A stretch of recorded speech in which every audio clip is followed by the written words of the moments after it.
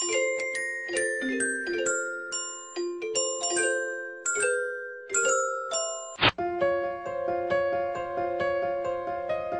first salvo in the war on Christmas this year has been shot. Our first war on Christmas story of the season. Is it too early to do a war on Christmas segment before Thanksgiving?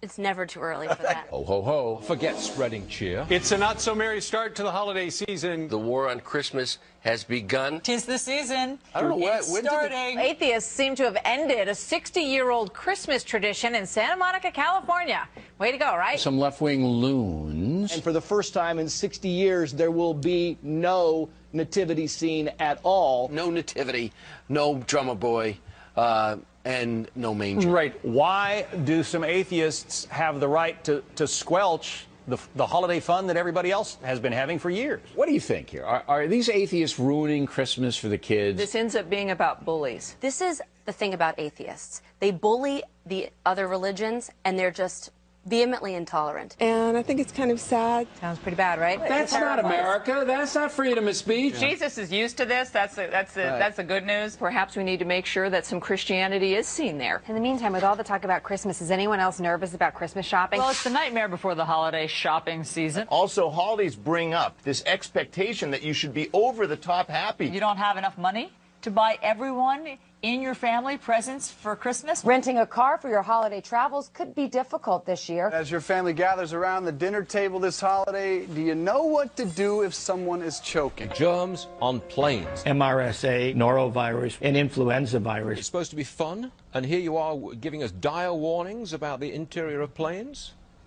A Charlie Brown Christmas sparking controversy at a school in Little Rock, Arkansas. Let's talk about some people who will undoubtedly go into debt this holiday season. Very big arguments between major unions and some major companies just in time for the holidays. Will union demands leave passengers high and dry? You are deliberately making it impossible for countless people to get together for the holidays. Airline tickets, they go up in price around the holidays. A lot of families don't make you happy. And doomsday predictions are getting renewed attention. What happens to your plans on December 22nd? I don't know. What does? Right? I mean, you got all the presents under the Christmas tree. They're going to still be. Is it even significant? Should I do my Christmas shopping or not? Is the question here. Well, you got to watch because we don't know what happens on 12/22. Is it me, or are people already drinking early for the holidays? Holiday time is the worst. I feel so lonely. Even the Christmas commercials on TV put me in a depression. Everything I do turns into a disaster. I guess I really don't know what Christmas is all about. Dr. Germ, it was a great pleasure having you on the show today. I hope you've not scared everybody to death. And,